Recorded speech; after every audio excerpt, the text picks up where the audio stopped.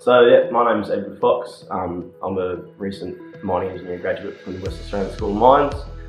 I spent 2 years at the Curtin campus and then went to Wasm for 2 years.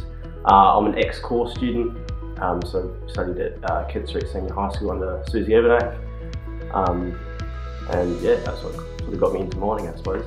So I first heard about CoRE in year 10 when I became a student of Susie Evernack. She sort of pushed me down the path of STEM and mining engineering, and yeah, sort of sparked my interest, I suppose, in the whole field.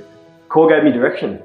To put it bluntly, I now have a job out of the CoRE program. Essentially, it gave me so many contacts.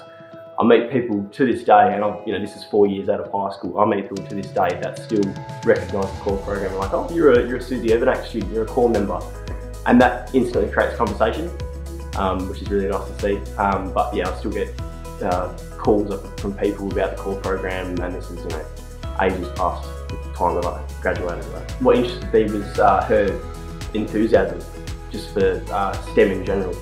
Up until that point, I hadn't really had a teacher that had sparked my interest in any particular subject. So it was nice to see how much enthusiasm she brought to the classroom, and it really sort of sparked my interest in going into something STEM related, I suppose. Yeah. I didn't have any expectations to start with. I sort of just jumped in and hoped for the best. I just tried it out to see whether I'd like it or not. And yeah, as I said before, it was more her enthusiasm that sort of drove me down that pathway. And I figured out that I was actually quite good at things to do with the STEM stuff. I was decent at maths, but I never really knew how to apply it. And then doing her sort of field work and lab experiments sort of brought things to life as such, and related things back to the real world. Throughout CoRE, you go on multiple field trips and do multiple different investigations. So in year 11, we went on a field trip to Shark Bay, and then in year 12, we went on a field trip to the Yilgarn Craton to sort of learn about the mining industry and the resources industry in general.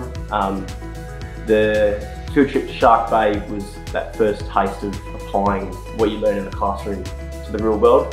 And not only that, you get to go to Shark Bay, which is pretty awesome as well. CoRE relates everything back to real world scenarios. One of the major skills that I do apply to my job now is report writing. Sounds super boring, but Irby constructs, or teaches you how to construct certain reports that you can then, or that then I've adapted to my job, essentially. Report writing is so important for the STEM industry, so learning this skill is super valuable.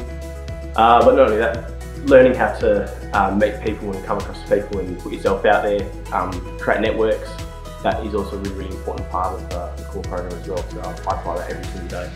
Jump in and do it. I didn't really know what I wanted to do before I started STEM, but just take your opportunities, jump in, see if you like it. If you don't, then so be it. You can, at least you know now, right? But yeah, just jump in. It's a great industry to be a part of, and especially within WA as well. The resource sector and the STEM sector in general is just so extensive. So there are countless amount of opportunities out there for everyone.